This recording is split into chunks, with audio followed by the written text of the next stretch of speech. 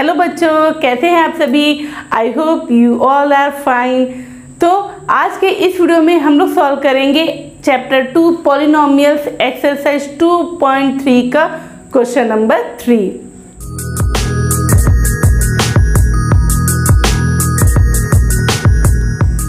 Question number 3 है obtain all other zeros of 3x to the power 4 plus 6x cube minus 2x square minus 10x minus 5 if two of its zeros are root 5 by 3 and minus root 5 by 3। इसके 2 zeros आपको दिए हुए हैं और आपको इसके other zeros find करने हैं।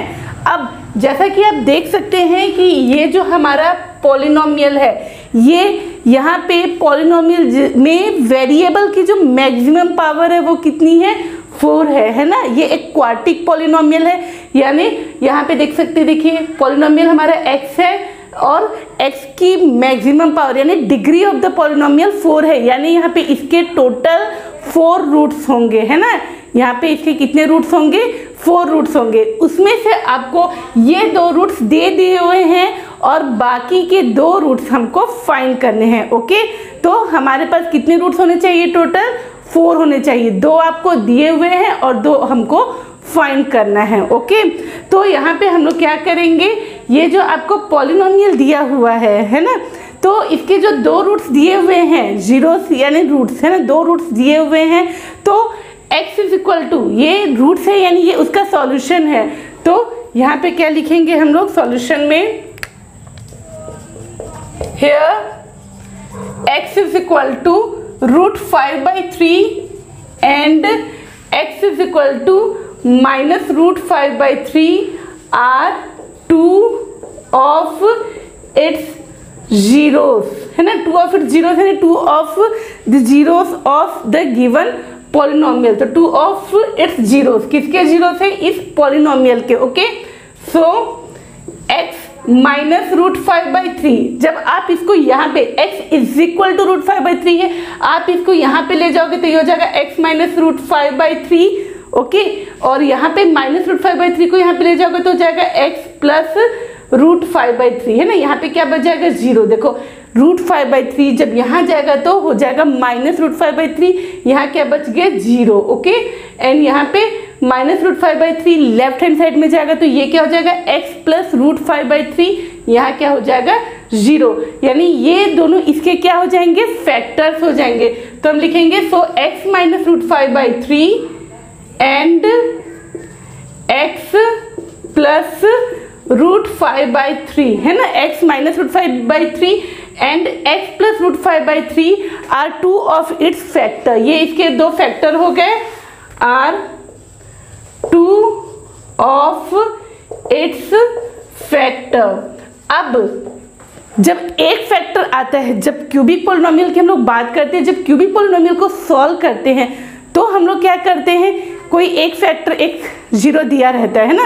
अगर ये क्यूबिक पॉलिनोमियल होता, अगर एक जीरो दिया रहता तो हम ले लेते, जैसे x इज इक्वल टू 2 है ना, ये एक जीरो है तो हम x माइनस 2 से इस पॉलिनोमियल को डिवाइड कर देते, हमारे पास आंसर आ जाता। लेकिन यहाँ पे आपको 2 जीरोस दिए हुए हैं, तो हम क्या करें, अब कैसे डिवाइड करेंगे, इससे डिवाइड करें कि इससे डिवाइड करें, बारी बारी से डिवाइड करें, क्या करें। तो हम क्या करेंगे, यहाँ पे इन चीज़ों को सिंपल करने के लिए इन दोनों का हम प्रोडक्ट ले लेते हैं। यानी हम क्या करेंगे, x माइनस रूट 5 बाई 3 और x प्लस रूट 5 बाई 3, ये इसके 2 फैक्टर है, तो जो इनका प्रोडक्ट आएगा वो भी क्या करेगा, वो इसको डिवाइड कर पाएगा। फैक्टर क्या होता है, किसी भी नंबर का फैक्टर वो नंबर होता है जो उसको पूरा कंप्लीटली डिवाइड कर सके, है ना। जैसे मैं एग्जांपल देती हूँ 18 का। ओके, 18 है, अब 18 का अगर एक फैक्टर 2 है ना, और एक फैक्टर 3 है, तो ये किससे डिवाइड हो पाएगा, 2 से भी डिवाइड हो पाएगा, 3 से भी डिवाइड हो पाएगा। और इसका एक और फैक्टर है, क्योंकि 18 को हम लोग क्या लिख सकते हैं, 2 इंटू 3 इंटू, अब यहाँ पे कौन सा नंबर आएगा ये हमको नहीं पता है, तो हम क्या करेंगे, इन दोनों को मल्टीप्लाई कर देंगे, 2 3 जा 6, और उस 6 से अगर हम लोग, है ना, इसे अलग डिवाइड करेंगे, इससे अलग डिवाइड करेंगे, इससे अच्छा हम क्या करते हैं, इन दोनों को मल्टीप्लाई कर देते हैं। तो 2 3 जा क्या आ जाता है हमारा 6 आ जाता है, 2 3 जा क्या आ जाता है 6। अगर मैं 6 से इस 18 को डिवाइड कर दूं तो मेरा यहाँ पे रिजल्ट क्या आ जाएगा 3 आ जाएगा, यानी 3 भी उसका एक फैक्टर है ना। तो इसी तरह मैं क्या करूंगी, यहाँ पे x माइनस √5/3 और x प्लस √5/3 दो फैक्टर्स आ रहे थे, तो इन दोनों का प्रोडक्ट निकाल देती हूँ। यहाँ पे मेरी आइडेंटिटी लग जाएगी a minus B a plus B, या a plus B a minus B बोल सकते हैं आप। ये इसका सॉल्यूशन क्या होता है, ये होता है a square minus B square. Similarly x plus √5/3 into x minus √5/3 है, तो इसका सॉल्यूशन क्या हो जाएगा x स्क्वायर माइनस √5/3 का स्क्वायर। ओके, तो x स्क्वायर माइनस √5/3 इंटू √5/3, जब भी रूट आपस में मल्टीप्लाई होते हैं तो क्या होता है, रूट का साइन हट जाता है, यहाँ पे आ जाएगा 5/3, तो x स्क्वायर माइनस 5/3 यहाँ पे ये आ जाएगा। ओके, तो यहाँ पे हम लिखेंगे सो x स्क्वायर माइनस 5/3 है ना, x स्क्वायर माइनस 5/3 से हम इसे क्या करेंगे, इस पोलिनोमियल को डिवाइड करते हैं। ओके, तो यहाँ लिखती हूँ मैं सो x स्क्वायर में, ये अब दो अलग अलग लेने की बजाय मैं क्या ले लेती हूँ, सो x स्क्वायर माइनस 5/3 है ना is a factor of this given polynomial है ना, इज अ फैक्टर ऑफ आपका क्या पॉलिनोमियल था 3x⁴ plus 6x³ minus 2x square minus 10x minus 5। यानी अब हम क्या करेंगे, इस x स्क्वायर माइनस 5/3 से इसको डिवाइड करेंगे। ओके, तो चलिए डिवाइड करने का रूल मैंने आपको पहले ही बताया है, हम डिवीजन एल्गोरिदम को का जो रूल्स है उसको यूज करेंगे। तो मैं ये ले लेती हूँ polynomial 3x⁴ plus 6x³ minus 2x square minus 10x minus 5, ये डिविडेंड हो गया। डिवाइजर मेरा क्या आ जाएगा x स्क्वायर माइनस 5/3, इससे मुझे इसे डिवाइड करना है। तो अब क्या करूंगी मैं, यहाँ पे ये जो डिविडेंड का फर्स्ट टर्म है, डिविडेंड का फर्स्ट टर्म क्या है 3x⁴, इसको डिवाइजर के फर्स्ट टर्म यानी x स्क्वायर से डिवाइड करूंगी। ओके, तो यहाँ पे मैं ये रेफर कर लेती हूँ। जब हम 3x⁴ को x स्क्वायर से डिवाइड करते हैं तो ये x स्क्वायर है ना, और यहाँ पे 4 है, कैंसिल होके 2 आ गया, तो कितना आ जाएगा 3x स्क्वायर। कितना आ जाएगा यहाँ पे 3x स्क्वायर। तो मैं यहाँ पे ले लेती हूँ 3x स्क्वायर। अब इस 3x स्क्वायर का हम लोग x स्क्वायर माइनस 5/3 से मल्टीप्लाई करेंगे। ओके, तो 3x स्क्वायर का जब हम लोग x स्क्वायर माइनस 5/3 से मल्टीप्लाई करेंगे तो क्या हो जाएगा, 3x square into x square हो जाता है 3x⁴ minus 3x square into 5/3 आप मल्टीप्लाई करोगे तो 3 3 कैंसिल, कितना आएगा 5x स्क्वायर। यहाँ क्या आ जाएगा 5x स्क्वायर। ओके, तो मैं यहाँ पे ले लेती हूँ 3x⁴ माइनस 5x स्क्वायर, यहाँ लिख देते हैं 3x⁴ minus 5x square. Okay, ये x स्क्वायर वाला टर्म है तो उसको हम लोग x स्क्वायर वाले टर्म के ही नीचे लेंगे। अब इस पॉलिनोमियल में से हम लोग इस पॉलिनोमियल को सब्ट्रैक्ट कर रहे हैं, तो ये जो नीचे वाला पॉलिनोमियल है इसके सामने में जो साइन है वो चेंज हो जाएगा, ये प्लस है तो माइनस हो जाएगा, और ये माइनस है तो अब ये प्लस हो जाएगा। ओके, अब क्या होगा, ये 3x⁴ और माइनस 3x⁴ ये क्या हो जाएगा, कैंसिल हो जाएगा। यहाँ से आ जाएगा ये 6x³ प्लस 5x स्क्वायर में से माइनस 2x स्क्वायर जाएगा तो क्या बचेगा प्लस 3x स्क्वायर। यहाँ से आ गया माइनस 10x, यहाँ से माइनस 5 है ना, जो भी बचे हुए टर्म्स है वो हम यहाँ लिख लेते हैं। फिर से हम लोग क्या करेंगे, ये जो मेरा नया डिविडेंड है इसके फर्स्ट टर्म को ये डिवाइजर के फर्स्ट टर्म यानी x स्क्वायर से डिवाइड करेंगे। तो अब मैं 6x³ को x स्क्वायर से डिवाइड करती हूँ, तो यहाँ पे ये x स्क्वायर और यहाँ से है ना 3 में से 2x कट जाएगा, बचेगा 1x यानी 6x। ये हो गया मेरा क्वोशंट, यहाँ ले लेती हूँ प्लस 6x।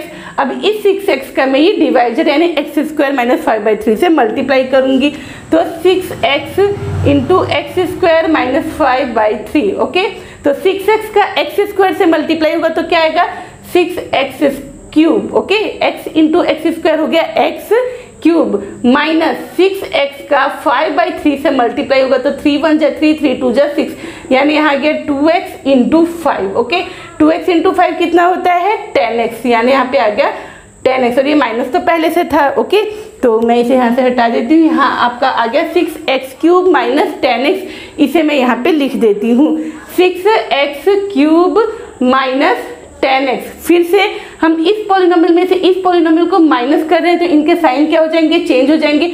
ये पॉजिटिव है तो अब हो जाएगा नेगेटिव, ये नेगेटिव है तो क्या हो जाएगा, पॉजिटिव। अब ये प्लस 6x³ और माइनस 6x³ क्या हो जाएगा, कैंसिल हो जाएगा। यहाँ से आ जाएगा मेरा 3x² माइनस 10x और प्लस 10x भी क्या हो जाएगा, कैंसिल आ जाएगा, हो जाएगा।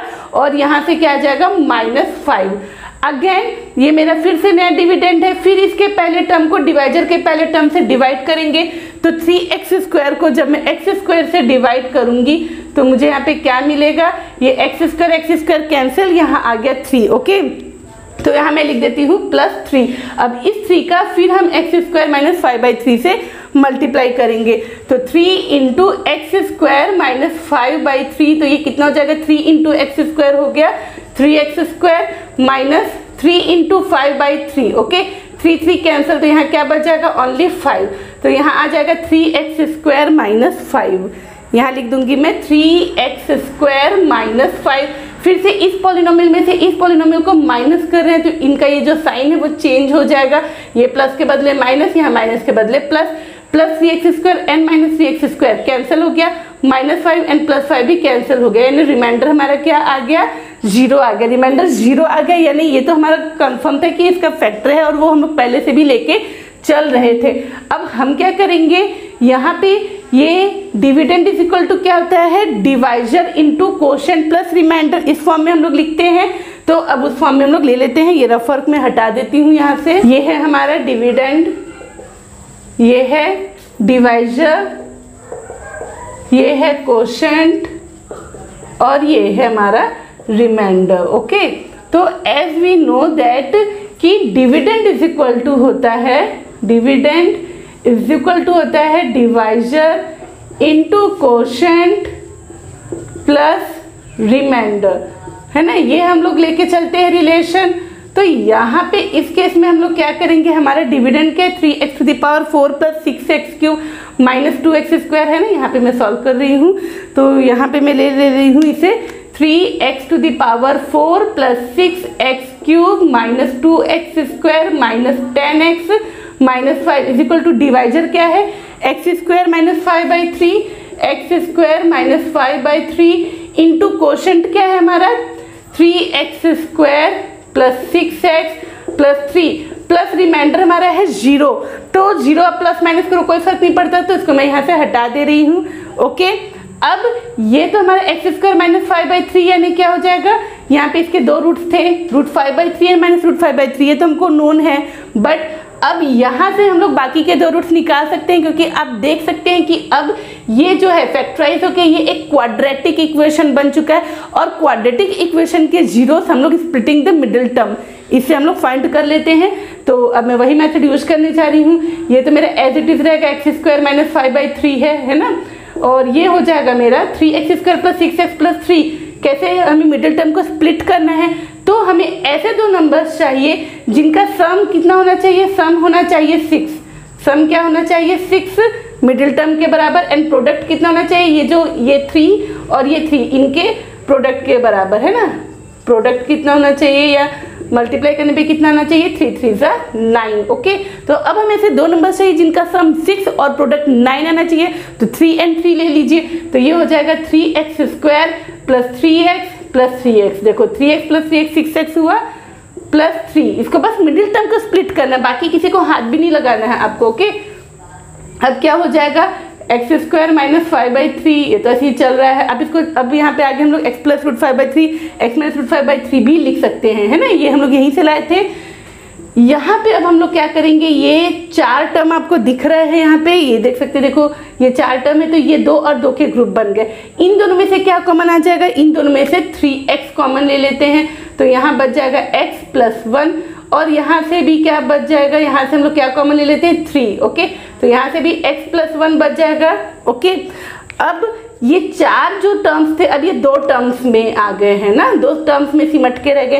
तो अब इन दोनों टर्म्स में से भी आप क्या कॉमन ले सकते हो, इन दोनों टर्म्स में आप देख सकते हैं x+1 इसके पास भी है और x+1 इसके पास भी है। तो यहाँ से भी आप x+1 as a common factor बाहर निकाल लो। तो यहाँ का 3x प्लस यहाँ का 3, ये आ गया। ओके, तो ये हो गया हमारा x² - 5/3, यानी ये क्या था हमारा x प्लस √5/3 और x माइनस √5/3 इसी के फॉर्म में था ना, जिसको हम लोग मल्टीप्लाई करके यहाँ लाए थे, वापस उसको हमने वैसा कर दिया। ओके, तो इसके 2 रूट्स सबको 0 के इक्वल रख दो। ओके, तो यहाँ से 2 रूट्स हमारे आ गए, x - √5/3, x √5/3। जब इन दोनों को 0 के इक्वल रखोगे, अब x+1 को आप 0 के इक्वल लोगे तो x की वैल्यू क्या आ जाएगी, x -1। ये एक रूट आ गया हमारा, ये हमारा यहाँ पे एक रूट आ गया x -1। ये तो आपको ऑलरेडी गिवन था क्वेश्चन में ही।